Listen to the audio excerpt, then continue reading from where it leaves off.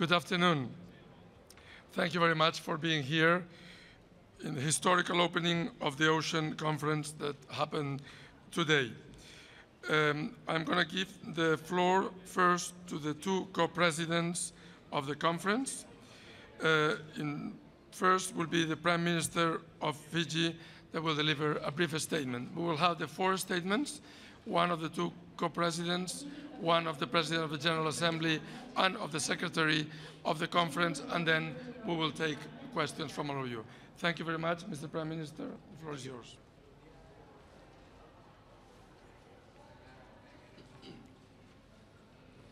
Thank you, Your Excellencies, ladies and gentlemen, friends of the ocean. Bulavinaka and welcome to this briefing. Today marks an important chapter in the history of the United Nations because the ocean is taking center stage here for the first time ever. I am deeply gratified by your presence here and by the large number of delegations present from government, the civil society, the private sector, the scientific community, philanthropy and academia, and the many people who are simply committed to the ocean and who have joined us here this week. Congratulations to all of you for being part of this historic occasion. Our goal is not just to talk about how we can save the ocean from its current deterioration, but how we as humanity can commit ourselves to concrete actions to improve the health of the Earth's ocean and sustain it for posterity. I'm particularly proud, as Prime Minister of Fiji, to be co-president of this conference alongside the Deputy Prime Minister of Sweden, Ms. Isabella Lövin. As a Fijian and a Pacific Islander, my life is intimately and intricately bound with the ocean, as are the lives of all Fijians. The ocean defines us and our country. We have an intimate relationship to the ocean. It gives us sustenance and comfort in its vastness, in its color, and in the life it nurtures and sustains. For centuries, it was our only highway to other lands. So we feel the ocean deep within us, but it is no less important in some way to everyone on Earth, even people who live thousands of kilometers from the nearest ocean and have never known the wonderful smell of the sea. The Ocean Conference that begins today has been a long time coming. Every human-induced problem will require commitment by human beings to correct it. We are stewards of our Earth and our oceans, and this is our moral duty to ourselves and future generations.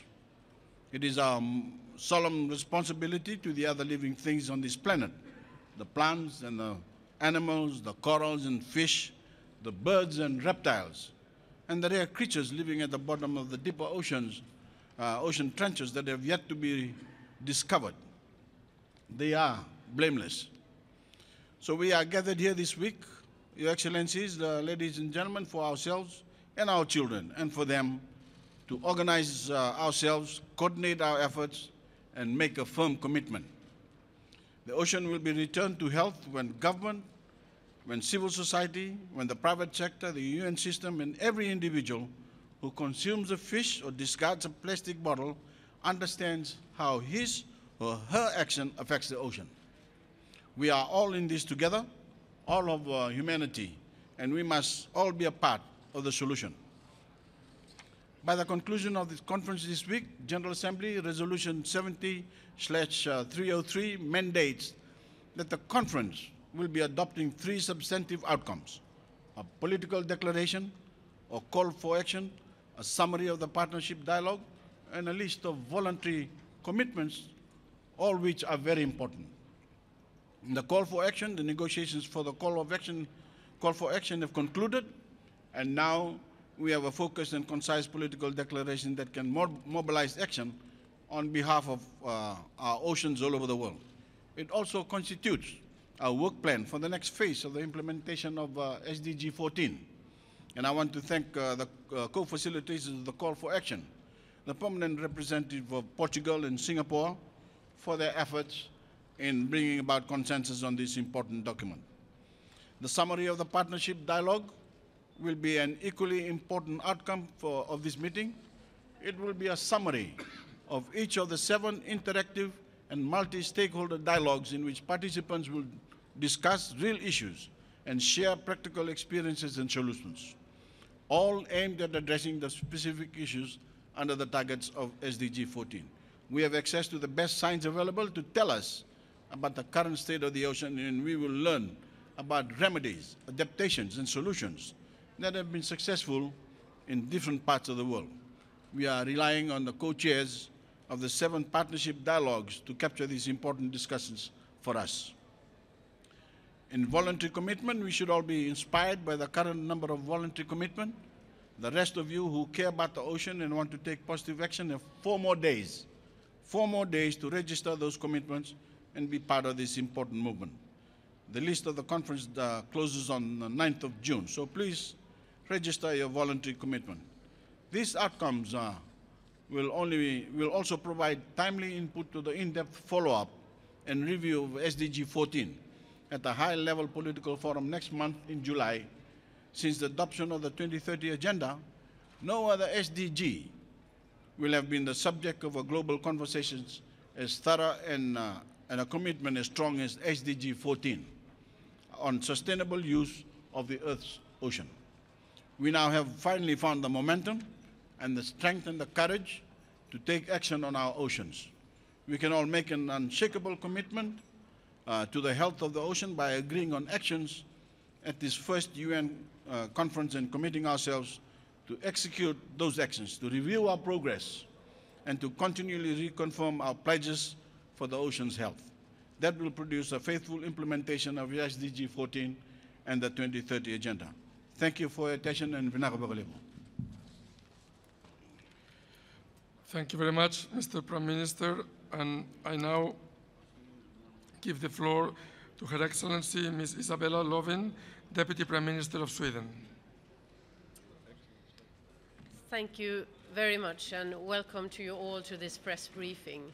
I think my colleague, the Prime Minister of Fiji, has said most things that are important about this conference, so I'll be very brief. I'm really proud that Sweden and Fiji have come together to co-host this first ever UN conference on the oceans. And even if we're very, very far apart geographically, culturally even, on opposite sides of the planet, we share our common concern and our passion to really address the threats of our oceans that are existential, not only to our countries or our people or our children, but actually for the entire planet.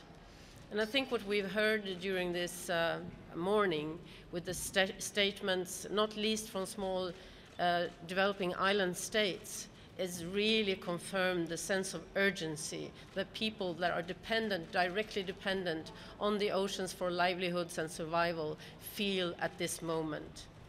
And this is the first time the global community has come together after last week, when we had I would say, very regrettable decision from the United States to withdraw from the Paris Agreement.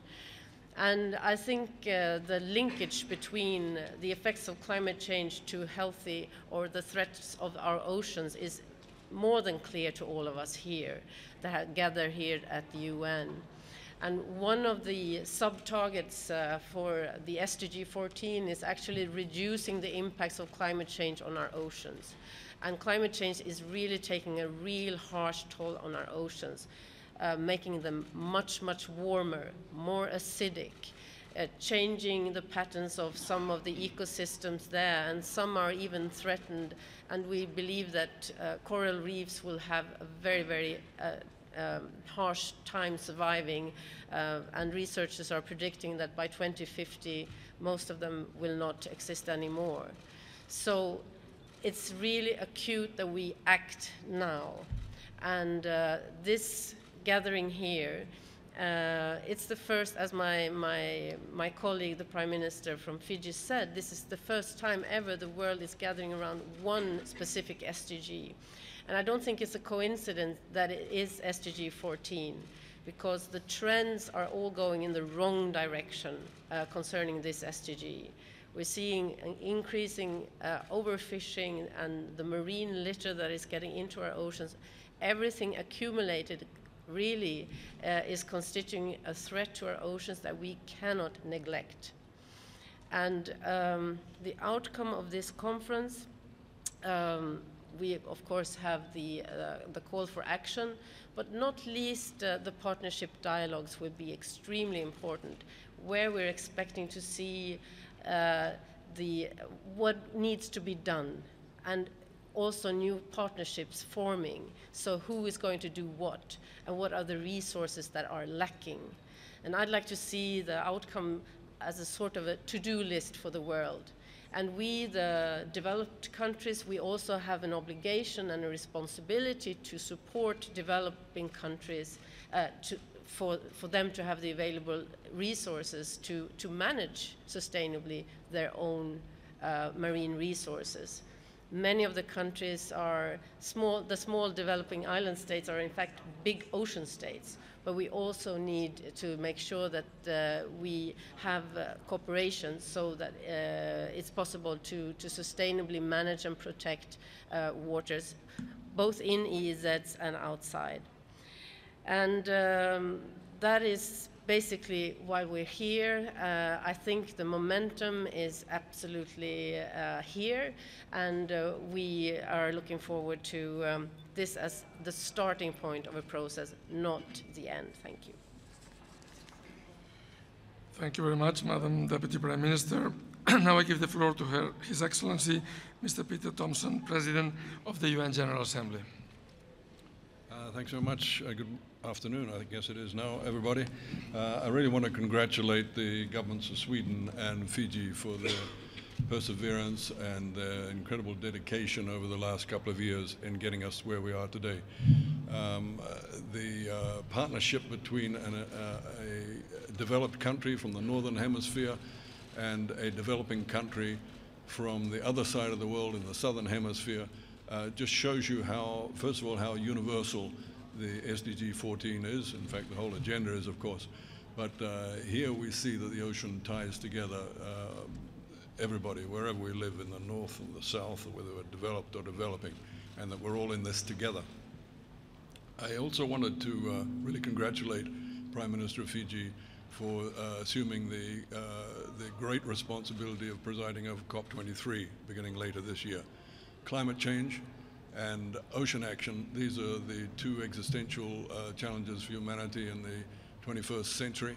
And why is Fiji doing it as a Pacific small island developing state? It's because we recognize that this is what is really challenging humanity in this century, not short-term problems. So congratulations to Fiji on that. While I'm just thanking Fiji, I want to mention the Fijian cultural ceremony, which I think you saw this morning. And I don't think everybody realized when that was taking place that all of those cultural performers are UN peacekeepers. They've all served, many of them several times, in the blue helmet in the troubled spots of the world. So again, thanks and congratulations to Fiji. As I said in my address this morning, our task here at the conference is to support the implementation of SDG 14, to make sure that our oceans goal is getting the support it needs going forwards. And when I say support, it's not the usual bleat about financing. I'm talking about all of us, all of humanity, civil society, governments, UN system, private sector, scientific community, all getting together and giving the support needed to turn around that cycle of decline into which we have put the ocean. So we're here to hear the truth from global authorities, and I do encourage you all in the media to go and sit in on those partnership dialogues, get to as many of the 160-odd side events that are happening, hear the dialogue that's going on, because that's where the solutions are really coming. And then, of course, we've got to act on them, going forward to 2020, going forward to 2025, and 2030, which are the three way stations when the targets of the SDG 14 mature. So we've got it all ahead of us. I don't want to take too much of your time. I know Mr. Wu has to say something, but I'll be happy to answer any questions. Thank you. Thank you, Mr. President. And now I give the floor to the Secretary General of the Conference, Under Secretary General for Economic and Social Affairs, Mr. Wu. Ladies and gentlemen, my job is really challenging because a lot of ground has been covered by the previous speakers. I promise you I will be very brief. First of all, the first ever United Nations Conference on Ocean has taken off this morning. It has been successful, and we congratulate all of us for working together for this conference. Secondly, I would like to, on behalf of the Secretariat, express our deep appreciation to our co-hosts of the conference, Fiji and Sweden. And also, I would like to mention particularly the leadership and the guidance of President of the General Assembly, Ambassador Peter Thomson.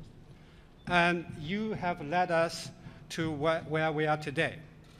As the Secretariat, we have been working together with the teams from Sweden and Fiji. We have been working very closely and successfully. We thank their team and their colleagues. Talking about the results of this conference, I think that the previous speakers mentioned, first is negotiated a document, call for action. And we are going to see 22 specific actions to be taken by the international community. We look forward for that. Without consensus or adoption of the conference, I will not go any further to identify them. Sorry for that. Secondly, about the voluntary commitments. Yesterday I was given the figure of 400. Now that jumped to close to 750. I'm expecting more voluntary commitments to be made by the participants, basically made by the governments. This is very encouraging. Thirdly, my colleagues will work with all of this. Any important messages emerging from the discussions will be included in the final statement. That will be shared with all the participants. So with that, I would like to thank you again, and I hope that all of us will work together to take action now to save our ocean. Thank you very much. Thank you very much, Mr. Wu. We have time for about 3 questions. However, please, I want to share with you that there will be plenty of occasions during the week. The President of the General Assembly, the Secretary General of the Conference, many of the dialogue facilitators will be attending the 12:30 briefing, so you will have also other occasions to pose questions.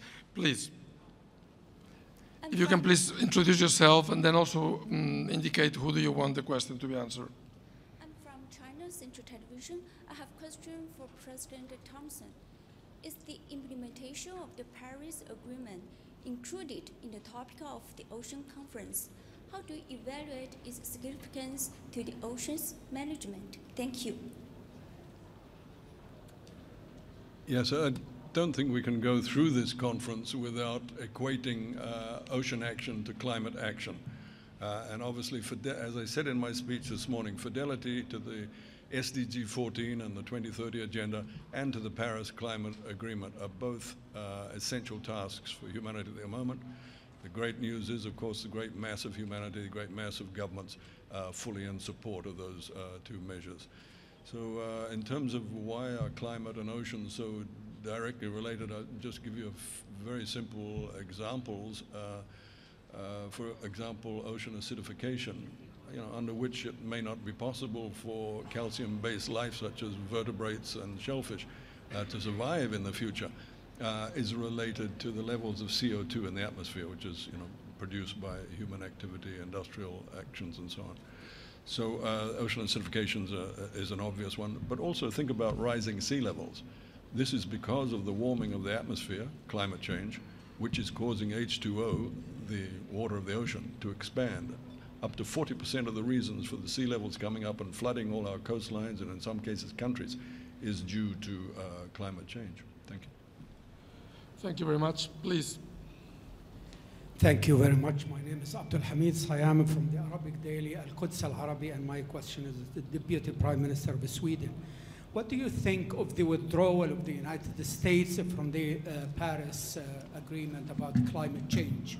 How did that would affect the health of oceans? Thank you very much. Of course, we regret that the US would withdraw from the Paris Agreement. However, I also recognize that there's many states and cities in the United States, and also private sector and enterprises that are really committed to the Paris Agreement. So I hope that the development will still be positive when it comes to a carbon-free future. However, if we don't act now and make this transition to a carbon-free future, then the oceans will be one of the worst victims of climate change.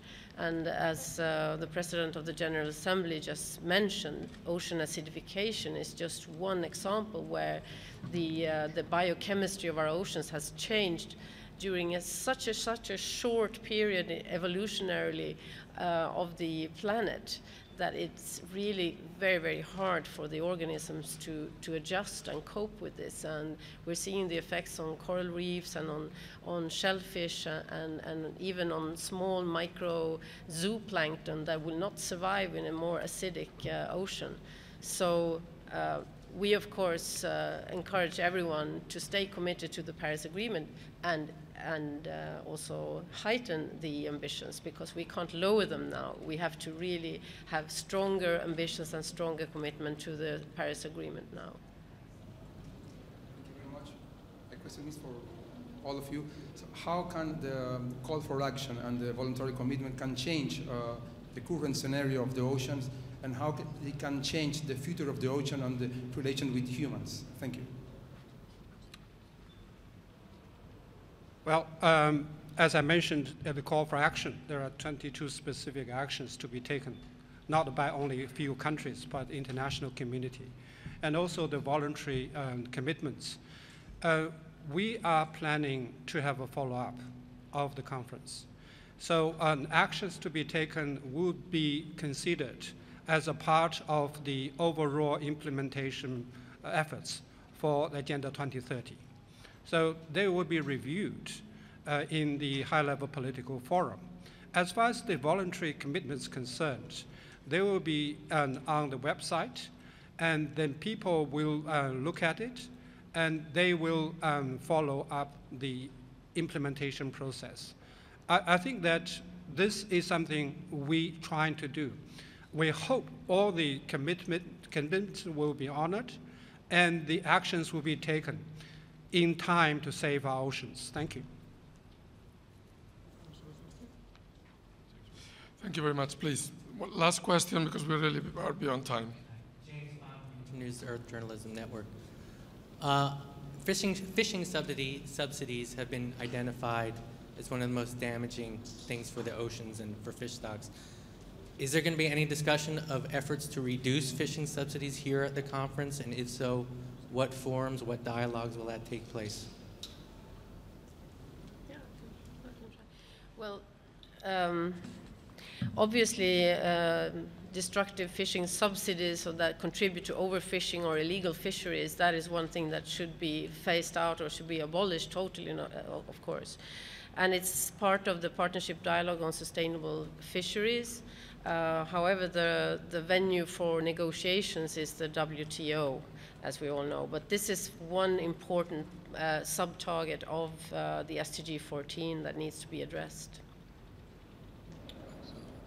I can just respond to those two questions that were asked there. Just to refer you to SDG 14, there's firm language in there about fisheries subsidies. So that's set in concrete. As the Minister said, Deputy Prime Minister said, the WTO is where the decisions will be made. There's a ministerial meeting happening in Buenos Aires in December of the WTO. Our big aim here is to put some positive wind in the sails of the delegations that are going down to Buenos Aires in December on fisheries subsidies. So there will be a statement? There will be. I mean, the partnership dialogue on fisheries, if you're interested in that subject, make sure you're there. We'll cover fisheries subsidies, amongst other things. And just to add to what Mr. Wu said, I think when you're talking about follow-up action from this conference, This is not just about UN bureaucrats or government officials taking action. This is about all of us are in this. This is why there's 1,600 CSOs and NGOs here. This movement to reverse the cycle of decline that humanity has put the ocean into is not going to be achieved by us. It's everybody that's in this. So I think that's the central message that I want to leave you with, that this is something for humanity as a whole, and we at the United Nations and the governments and everywhere are all going to be working together on this over the next 3 years between now and when we reconvene, and hopefully in 2020. Thank you. Thank you very much. The Prime Minister of Fiji had to leave because he had a commitment and he was running late. Thank you, Deputy Prime Minister. Thank you, President of the General Assembly. Thank you, USG. There will be, as I said, plenty of opportunities for media today at 2:30 with the Deputy Secretary General, and every day at 12:30 at the noon briefing room. Thank you very much.